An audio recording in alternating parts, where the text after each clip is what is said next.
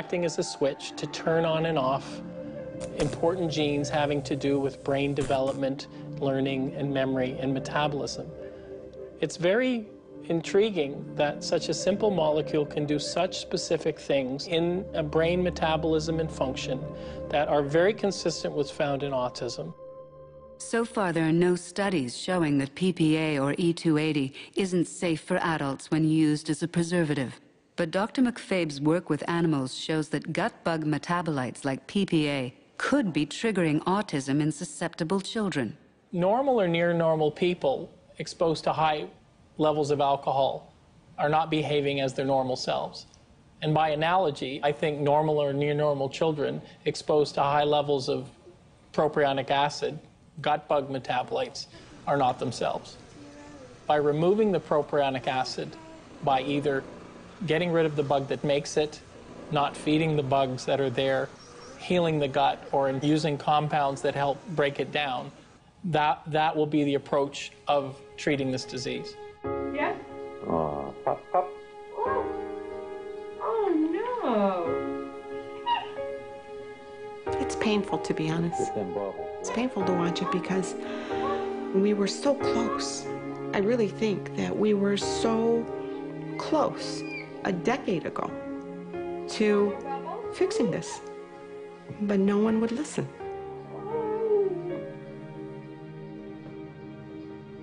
Many parents have taken up the gut bacteria theory and are using it to devise treatments.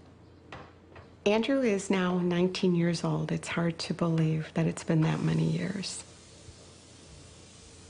I do think that it's a war in Andrew's intestinal tract.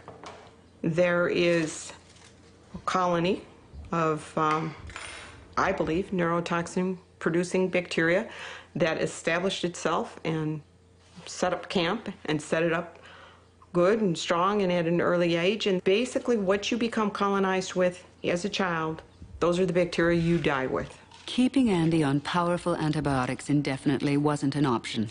Long-term use would have dangerous side effects, so Ellen turned to other therapies. She has found that by giving Andy massive amounts of probiotics, supplements containing benign bacteria, his symptoms are controlled. So even if Andy's Clostridia can't be eradicated, they can be beaten back with waves of competing bacteria. Studies have confirmed that probiotics have helped other children as well. He functions very well, and that's a relative term. When I compare us to our baseline, I'm very happy with what he can do. Andrew is very self-sufficient. He can cook his own breakfast, pack his own lunch. Academically, he struggles beyond, a third or fourth grade level. He still has some very impaired social skills. He is, though, delightful and a joy to be around the house. Andrew, pretty soon you have to go to your track meet. Hey. And what are you going to do at your track meet? Run fast. Run fast.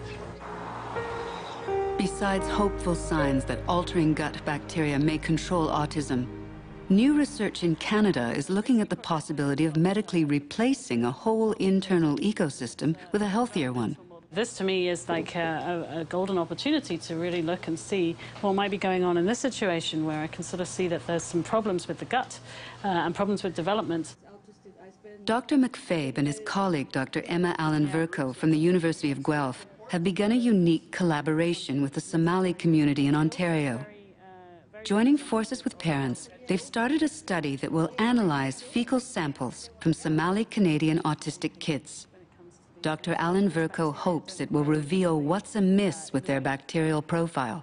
And also this entire change that the Somali population has when they come from Somalia to Canada, to a completely different country, a different culture, different foods in particular, and hearing the changes that might be happening in the diets that might therefore have some kind of knock-on effects with the bacteria that live in the gut. The old adage, we are what we eat, I think that's very important. In Somalia, they eat a lot of fermented foods, and that's a very staple part of their diets. They wouldn't necessarily do that in Canada. It's the way we lived, the food we used to eat. No corn, no soy, no genetically modified things, no nothing. everything is as natural as they can be. No pesticides, no hormones, nothing. And maybe they have a microbe that's missing now from their diet because they're not getting it from fermented food. And maybe that microbe might have some direct interaction with other microbes in their gut. Now, if that's a missing piece, it's that no longer there. Their gut microbiome might actually not be functioning correctly anymore. Dr. Alan Vercoe is working on the idea that the ecology of gut bacteria could be medically manipulated. Over here, we have the robogut, which is a very sort of coined phrase for our artificial gut system that we have here. Now, here we're able to actually recapitulate the environment of the human gut, which enables us to culture some of the organisms just by growing them with their friends, essentially, as part of an ecosystem. Dr. Alan Vercoe approaches her work as an ecologist, using the roboguts to create whole microbial communities, then manipulating them to see what happens to the stability of the ecosystem. It's an ecosystem that is incredibly diverse, in fact, probably one of the most diverse ecosystems on the face of this planet. And I liken it to a rainforest. Everyone knows what happens when you start stripping species out of an ecosystem like a rainforest. You end up with a barren sort of landscape, and really the ecosystem just kind of crashes. And this is what we think is the kind of the basis for many diseases now. The concept of treating gut microbes as an ecosystem leads to hope that someday a whole flawed set of microbes could be replaced. The idea would be that we would get rid of the bad ecosystem with antibiotics, with purging of some kind, and then replace it immediately with a healthy ecosystem that would allow that to establish and to take on the job of a healthy ecosystem. So autism can be a shortage of some microbes and not a presence of some microbes. And that's difficult to investigate, but you have to do it.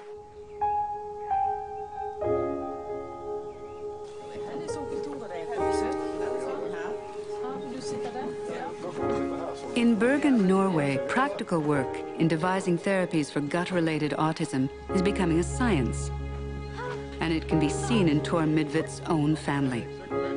Dr. Midtvedt's nephew, Lars Ørsland, and his wife Britt have 2 sons. The younger one, Eric, is autistic. How old was he when you first made the diagnosis? He was 6 years old when he got the diagnosis. Okay. But since he was 2.5 or something like that, he started to slip away.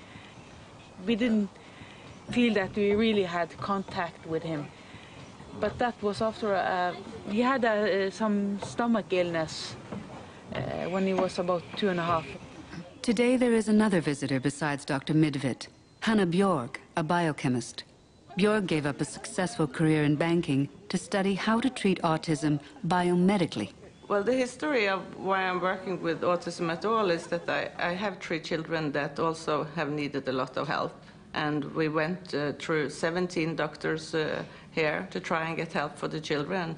And none of them could help the children. So, Hanna, what do you think about this test? Bjorg traveled to America to find answers and was able to improve her children with what she learned.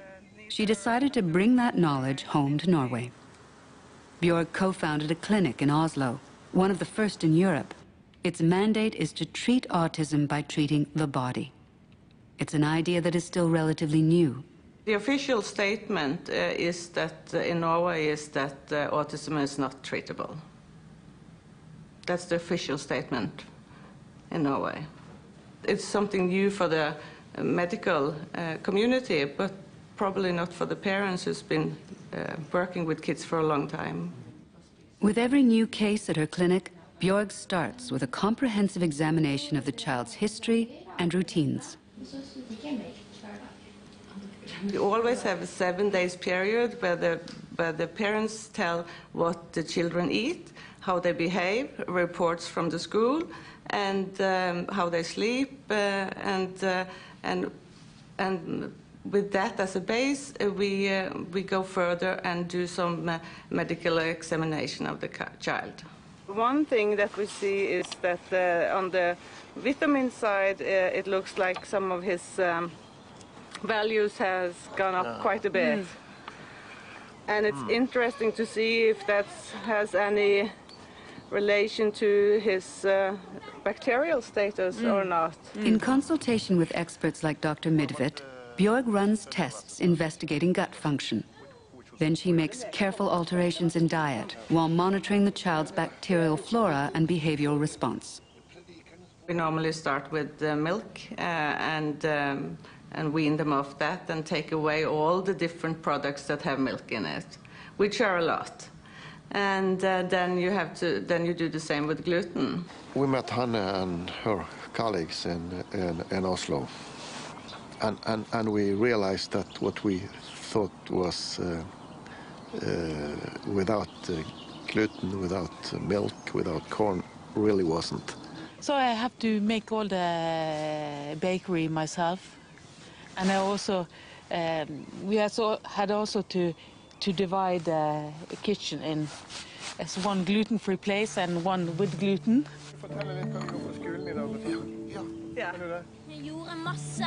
Gluten and casein-free diets are a common approach to healing a disturbed gut, but there's no scientific agreement on why it helps some kids. The best explanation is that a microbial imbalance impairs the body's handling of these foods, and the brain is affected. Hannah's work with Eric has helped him improve socially and academically. But his parents would like even more improvement.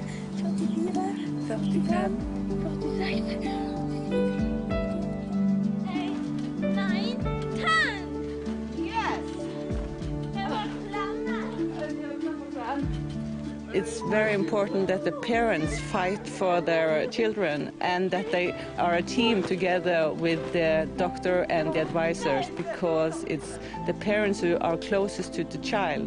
So the parents can then tell the doctor how the child is developing. There was a carefully conducted clinical trial of a gluten-free, casein-free diet. And after the better part of a year, they had to close down the placebo arm because the kids on the diet were doing so well. To most people, the idea that someone could get over autism is completely inconceivable because they believe that autism is a lifelong immutable condition wired into the brain that cannot be changed. And I've come to the conclusion that there really isn't evidence to prove that assumption. And what's this? 5 minutes. Yeah. Cool down. That's your cool down. Opposite of exhausted is. Opposite of exhausted is have energy. Have energy means? Can keep going. What's this up here? Distance. Yeah, that's how many miles you're running, huh? Okay. Yeah, I don't think you ran 345 miles, honey. Okay. But it looks good.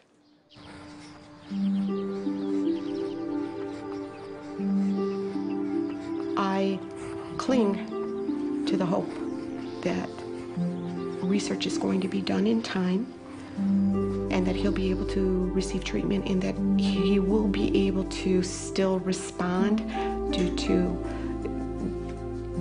plasticity of the brain. Who's to say? There could be a future where we screen for these weird fatty acids in children, we screen for these bacteria in children, and we help children by either eradicating the bacteria, having healthy bacteria to keep the bad bugs down, helping the person to metabolize these fatty acids, just like giving insulin to a diabetic to help them metabolize sugars. The model reflects a changing neurological disorder. They really have a GI issue. And when you have a gut problem, nothing else is going to work. I would love to hear his voice. That's the most important things. He understands more now. He understands everything you tell him, but he can't say the words. So that's one of the biggest for me, to see, Alice speak and call me mom one day.